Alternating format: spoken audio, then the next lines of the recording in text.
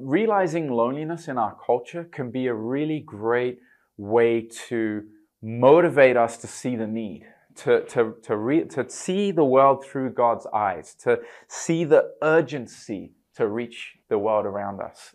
Sometimes we're afraid of sharing our faith, or we see secular culture and the church, especially in Europe, we've become timid and we've lost our courage.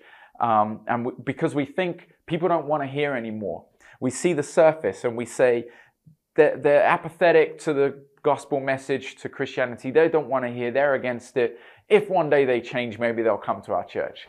But the reality is that's just the surface. If I can see the reality behind that people are deeply broken, that everybody is going through crazy things of broken families and so much despair and brokenness inside and a deep sense of loneliness. And if we can see that, which is to see people through God's eyes, it will stir us to want to go to people, to want to connect, to talk to people, to share the truth with them. And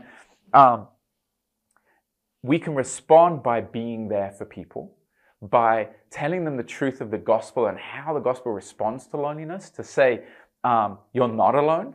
You were made by a loving God who's there for you, and He's been with you all your life, even when you didn't know it, and He's still with you. And whenever you're ready to turn to Him, He's like the father in the parable of the lost son, running to you with open arms, waiting for you to come home. That's what this generation needs to hear. And we go out with our mission Steiger, we go to the streets, to festivals, to universities, to clubs, and we communicate that message. We say, God is alive and He's here, and He's real, and He's here right now, and He's for you. He's not just for religious people that go to church. He's for you too. He's waiting for you to turn to Him, and you're not on your own. There is a God who made you, who loves you. That's the most important message people can hear today, and it responds to the loneliness they feel. We need to respond to God's call to go to people today because they deeply need to hear that they are loved, that they're not on their own, and that God is for them. And they're more open and ready than we realize. There is a deep spiritual hunger in our culture today, and loneliness is one of the key signs of it.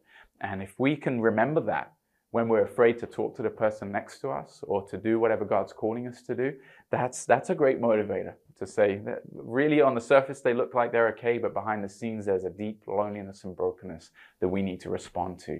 So we need to go to people today.